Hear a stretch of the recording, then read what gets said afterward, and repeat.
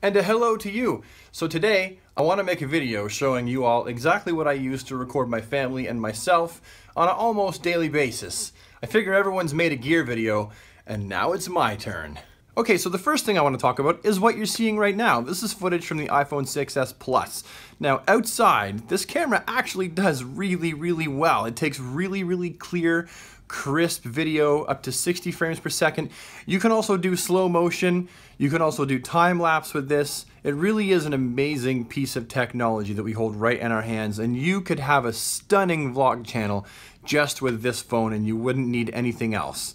And you could make awesome videos with this. There's actually whole short movies, short films that have been filmed exclusively on this phone, albeit with lens attachments and things like that. They've still just used this phone basically to do entire short films. So that's number one. That's the first thing that I use to record vlogs on. And you'll actually find that if you've been watching my channel, I record about half my vlogs just on this phone now because it's so easy to just whip it out and then pop it back in your pocket, and then whip it out and film some more and then pop it back in your pocket. The next most important item in the Vlogin Sins filming bag of tricks is this Canon G7X. I've had this one since about October. I've got tape over some of the buttons because that's the friggin' Wi-Fi button and it just drives you nuts because you constantly hit it. But I've used this since about October. It's been dropped. You can see how battle damaged it is for falling off tables and stuff. We've actually had to have it fixed like once or twice. Margaret and I love this camera. It's got a full 1-inch sensor. That means it only takes half the light to expose it. Yeah, it's got 20 megapixels, so it takes really clear and crisp video and pictures, and it has a lot of really cool features right in the camera. I tend to shoot with this on nostalgic, some form of nostalgic, and it also has that ever important flip out screen. I'm gonna do it with one hand. There you go, see? It's got a flip out screen, so you can see exactly what you're doing at all times. This camera right here ran us, what was it, about $750 for this camera? About $750. It's not cheap, but it's worth every single penny. It is our workhorse. If we want to film something in HD and we want to have no fuss, no muss, we want to film in low light, this is our go-to camera right here. So what's better than one Canon G7X? Two Canon G7Xs, that's right. We got the second one because we dropped the first one and it broke, so we needed to get a second one really quickly because our channel depends very heavily on indoor footage, and what we were using at the time as well didn't do good indoor. We needed the G7X because it filmed really well indoors because it only takes half the light to expose it. We also got this Joby stand. My dad picked this up for me for like $3 in a Value Village. It was in like a bag of stuff. And this is super important. These stands are really great. You can wrap them around things. They got the rubber feet at the bottom. You can get lots and lots of distance, you know, holding on to this. You can get the good head and shoulder shots. So this Canon is incredibly important because if we ever break the other one, we have this one until the other one gets back out of the shop. So it's a backup camera essentially is what it is. Or if Margaret and I both want to film that day and we want the footage to look exactly the same, she'll use this Canon and I'll use the more beat up Canon and take that out on the road. Another important part of how we film is we have this GoPro Hero 4.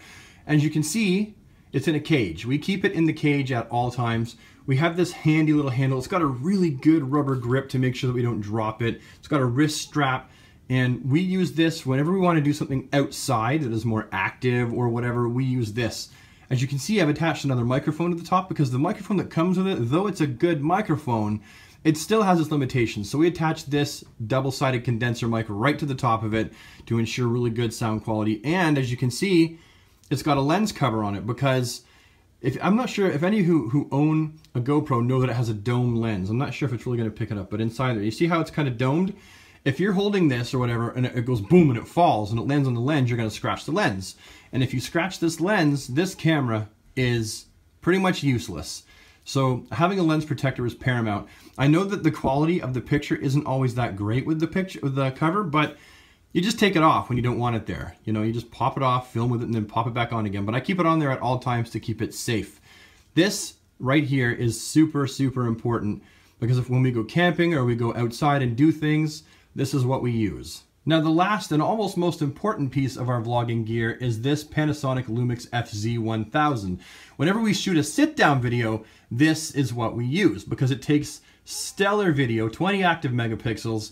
It follows your face. It also has eye detection, which is amazing. The color is simply amazing. It's got a whole bunch of modes you can use to shooting with modes, and you can make it look like film, different film modes and stuff like that. A lot of people like to use the Canon. I chose not to because everyone is shooting with the Canon when they do digital SLR, and the footage all looks very much the same. So I wanted something different, did my research, and this was something that we were just like, wow, we can't pass it up. It has a fold-out screen, by the way, so that you can see your face. We also bought a Rode microphone on top because Rode simply makes the best microphones that could go on the top of your camera for the price point, and we keep our set to 0. That's what we record on, not plus, not minus, and we just adjust the sound afterwards. Maybe some people do things differently. We just find that this works for us. This behaves really well outside, inside, in high light, in low light. This is an amazing camera, and I would highly suggest it to anyone looking for an SLR who wants to get into vlogging. And then we also have this Joby. Doesn't everyone have a Joby? This is our other Joby.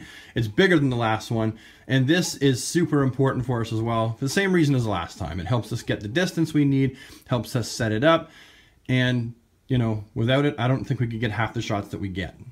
So that's it. I really hope that you enjoyed this video and found it informative to see exactly what we use to record and share our daily lives with you folks on YouTube.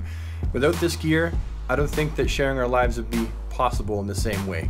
Without the Panasonic Lumix FZ1000, the sit-down videos, the quality would not be as good.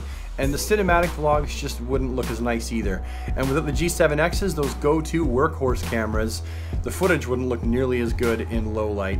And then without this here, all those spontaneous shots that I get when I'm out with the kids or whatever that are shot primarily on this phone, they wouldn't exist. So we find that this is the perfect combination of vlogging gear for us, having the phone, the two G7Xs, and the Panasonic.